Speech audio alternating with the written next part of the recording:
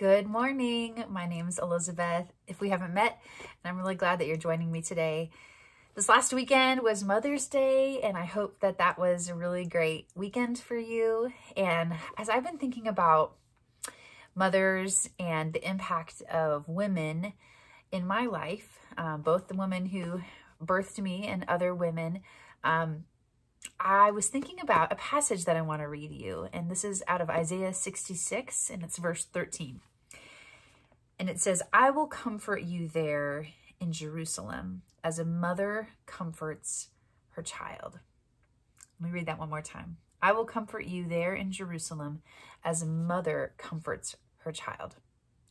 And I think this passage is really interesting and really cool because a lot of times when we learn about God in the scriptures, it's through imagery of maybe talking about God as a father, which is true and wonderful. But once in a while, we get glimpses like this, where God is compared to a mother.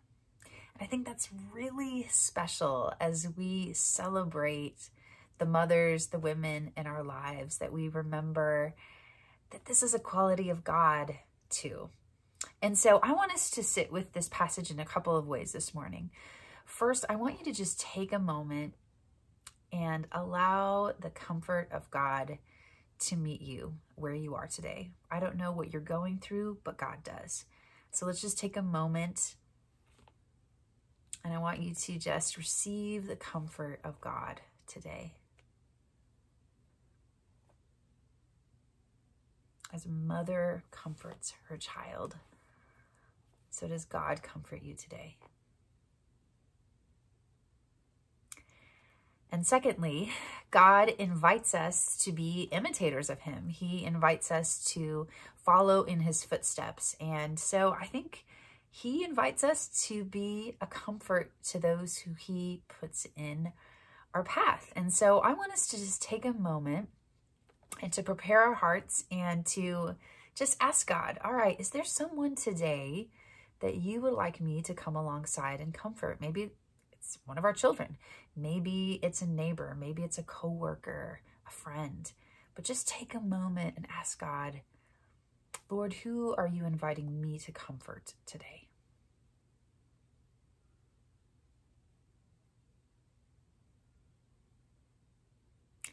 God, we do thank you that you are the comforter, that you, in our greatest need, you come alongside us and you bring comfort right when we need it. Comfort, just like a mom does. And I pray that we would receive that once again from you today, especially if we're walking through something difficult. And I pray maybe if we're doing really well, that you would invite us to step out and to comfort those around us. Lord, would you put someone on our heart, someone on our mind today to maybe send a text to, or reach out and call, or have an encouraging word for, that we might be a comfort to others. We ask this in Jesus' name. Amen. I hope you have a great day.